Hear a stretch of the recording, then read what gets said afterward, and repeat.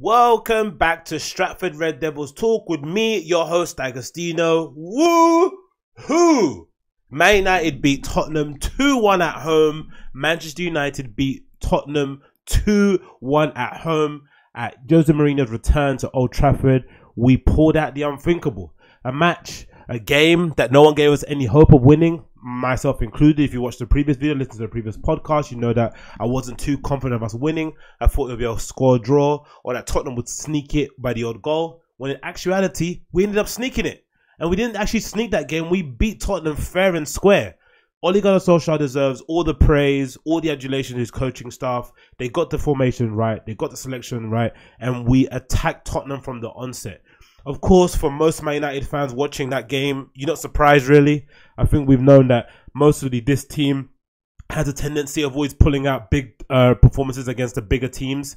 I think because they get battered week in, week out, playing against the horrible sides. And, you know, for the most part, I think a lot of us have kind of understood that the genius of Sir Alex Ferguson was obviously the way he managed the big games, but also was the efficiency and the kind of professionalism that he treated the quote-unquote smaller games. He always made sure his players were up for it. We always went to stadiums like Aston Villa. I can think of like Fulham away when they used to be in the Premier League, and we always turned in a performance against a side that was dogged and determined to not let us win. That's what really makes champions, the ability to beat the sides outside the top six, because the top six side is always a bit of a flip of a coin. I think that's why Liverpool have been on such a good run.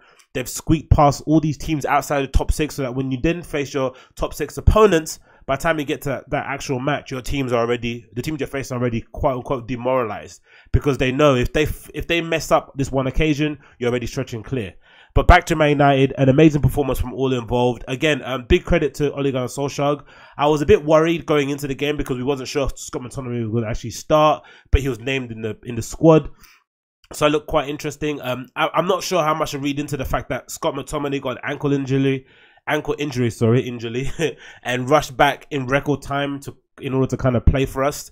And then Pogba's had an ankle injury too. I'm not sure its severity is a little bit worse than Scott McTominay, but he's taken his leisurely time in getting back in full fitness. Now, that might be because he doesn't trust the Man United doctors, but, you know, it's a bit weird to see that stuff happening. But happy to see Scott McTominay start, and what a difference he makes. What a difference any competent midfielder, any expert in their kind of field makes in that team. And again, I think this goes to illustrate two things for me. Number one, it goes to illustrate that, number one, those players get away with murder. I think they've been able to get rid of managers quicker than they've been able to get rid of some of the players who deserved a lot more stick and a lot more criticism for the performances they've been putting in. You can't play that you did against Aston Villa like you did against Sheffield United and then turn in a performance like that, right? Against Tottenham. It's not on, really. It's unacceptable. And then again, for the club, it's also unacceptable for them to see and watch us play with someone like a Scott McTominay in midfield, a specialist, alongside of Fred, who he brings out the best of, and then for you to kind of deem that it's not a good idea maybe to get a better cover or another midfielder in there to really add or really spark a bit of quality. It makes absolutely no sense. I don't get it. That's something that's really troubling. But again, that aside, Scott McTominay was a real big difference, a real big key in that midfield. Having somebody that can actually run up and down the pitch, quote unquote, box to box. Like I mentioned previously, he was a real good partner to Fred. Fred's good traits are really exemplified or really kind of come to surface when someone like a Scott McTominay is playing next to him, because Fred's real key attribute is the fact that he's basically a disruptor. He's probably not as competent on the ball as a Kante, but I would argue in terms of breaking up play, getting challenges in, and moving the ball, quote unquote, recycling the ball, he's as good as Kante. He's as good as him. Honestly, he's really coming his own. And I think if Rashford hadn't scored 2 goals and had Aurier on toast the whole game, he probably would have got man of the match too. He deserved a goal, I think. Fred, for that performance, he played amazingly well. But by and large, incredible team selection by Solskjaer. He really knocked it out of the park there by selecting McTominay. Also, I wasn't too mad at the inclusion of Ashley Young. I think Ashley Young, we've long despised. I've long not been a fan of him. I think Ashley Young is a symptom of the negligence and the short-sightedness of our recruitment policy. He shouldn't be a United player anyway. He's not good enough at this level. But for the odd game here and there, as most senior pros are, I think if you brought Phil Jagielka into his side and told him to play against the big sides, he probably would play pretty well too, right? Same with someone like a Tim Cahill or anything, right? I don't think it's that big of a deal because they're professional football players, so they obviously have some level of talent. But I think in terms of relying on him week in, week out for a title run, for a run at the trophies and stuff, you can't be playing someone like an Ashley Young.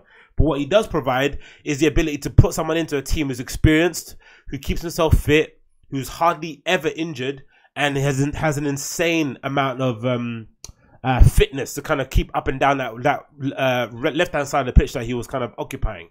Now, on the ball, he might be a bit wasteful.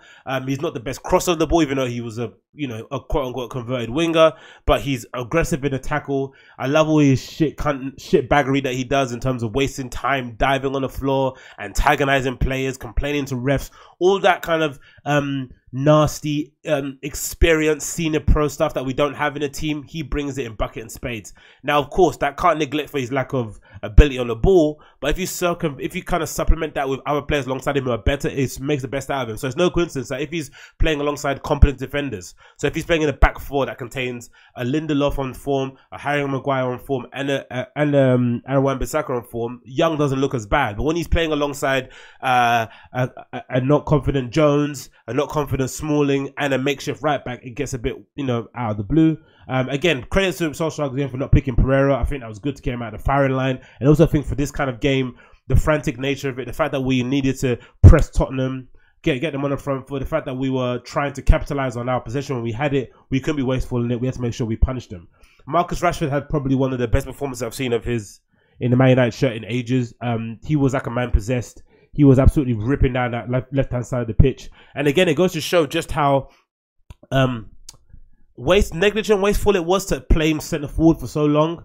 I think we saw the worst of Marcus Rashford playing in that position. He probably got injured a lot more because of that, playing in that position. I think the fact that he's able to come in off the wing or be on the shoulder of the defender is his perfect place, especially when he gets the ability to cut it on his right foot and smash it in. It would be good to have James playing there sometimes, or having him swap over, because I think James' best position too is also from the left hand side. But Rashford was incredible today. Incredible. What an amazing performance, man. Everything that he did was gold. He absolutely ripped Aurier to pieces. I think I mentioned it in the match preview before. I wasn't confident of Aurier going backwards, but I thought he would be a threat for us going forward. But again, Rashford kind of nullified that threat by continually getting at him, so much so that he megged him and then kind of essentially won the penalty through Mr. Sissoko, which the penalty was a bit soft, I think. I think Mr. Sissoko didn't get much of Rashford, but I think the fact that he came on the wrong side and essentially he didn't really get the ball clean enough was enough probably to make the referee blow for the whistle. And then Rashford, of course, dispatched the penalty really simply. Dele Alli scored a world-class goal, which I don't really blame anyone for. I think the fact the ball was bouncing in the box, defenders are always quite wary of kind of jumping up and attacking it in case you clatter the striker and then end up getting a penalty. I think if you're a player, you'd much rather gamble the ball dropping and you'd be able to react to it first, as opposed to like jumping and clattering the defender and giving it a penalty. It's not worth it, because I think, you could potentially even get a red card. It's not the worth it decision to do. So that's there and gone. But again, I'm surprised, man, that Tottenham didn't turn up. I think Tottenham didn't turn up, and we obviously pressed them on the front foot. I was surprised not to see Mourinho kind of adopt that long ball game that he's done in previous games. It's worked out really well with Dele Alli running through the middle, coming in from the flank and coming in from the flank into the box, like sort of doing like an L-shaped movement. I'm surprised they didn't do that, but maybe we nullified that by the fact that how deep we were sitting, or the way we were pressurizing the person on the ball to not get those balls clipped over the top. But again, expert stuff from everyone involved. I really enjoyed the performance. I thought everyone played really well. Again, I would say at a stretch, I'd probably say Fred was probably my man in the match. Maybe then second only to maybe Mason Greenwood. I thought he played amazing too.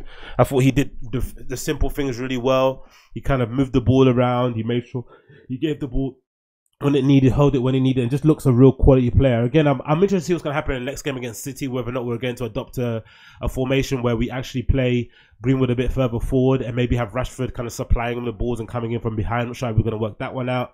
But again, I think this Man United team is kind of suited to playing against a better side who will let us have the ball. I think once we play against the sides outside the top six who kind of have a bit of a low block, then we kind of run out of ideas, because we don't really have anyone in the midfield who can really unlock a defense in the quintessential number 10 role, which again goes to show that we have to buy a midfielder, a creative one in the January transfer window. I think a midfielder is even more important than a striker at this moment. I'd much rather, I'd be okay waiting to get a striker in the summer and making do with Mason Greenwood, Rashford, and Martial. I know if one of them gets injured, we're basically finished. But maybe getting someone in for loan to kind of make up the numbers. But we really need somebody to come in, a number 8, a number 10, and really kind of sit in that hole. Especially if Pogba ends up leaving, we're going to be light on there. But in this game, I think Lingard played really well actually in that position. He really showed what he can bring to a team. He was really energetic, got on the ball a lot, moved the ball around. And again, I think Lingard is another of those players, similar to maybe a Fred, who does really benefit from playing alongside more competent footballers who are able to kind of do the things that he can't do so he can shine. I think if you put Lingard in the Man City side, you put Lingard in Liverpool, you put Lingard in the Chelsea side even, you'll see a whole different side of Lingard. But playing in this dysfunctional Man United side where he's essentially having to pick up the ball, carry it, distribute it, kind of, run onto his own second balls or run onto his own through balls, doesn't work out properly. But when you have people around him buzzing and, popping balls around the corner, quick 1-2s, that's when you get the best out of Lingard. So hopefully we see more of that in the next game. And again, I'm not sure what formations are going to be against City. I'm not sure if we're going to adopt the same formation or same team, but I like the experience we had on the field. I like the combinations. I like the combination of McTominay and Fred. I like the fullbacks in terms of Wing and Young. I mean, I remember Saka and Ashley Young, both very aggressive in a tackle, quick going forward. There's a mistake in Young, of course, but that is what it is. And of course, Maguire and Lindelof, when they're on their game, they have the ability to kind of get those balls cross field and really kind of get us further up the pitch. And again, Rashford was exhilarating. I can't wait to see if he does the same thing against City as well going forward. But yeah, good game from all involved. It takes the pressure off Ole Gunnar Solskjaer somewhat. But again, in football, you're only one game away from the sack or one game away from winning the league. So let's just wait it out, be a bit chill, and kind of reconvene on the weekend. But yeah, congratulations. Congratulations. I'm not saying congratulations to it. Anyway, I'm happy. I'm over the moon. We won. And I'll see you guys again on Saturday for another recap of the match coming up against City. So tune in, tune out. If you're listening via the podcast app, of course, leave me a 5-star review so people can find the show. And if you're watching via YouTube, smash that like button, click subscribe, and I'll see you guys again very, very soon. Peace. Take care. Bye.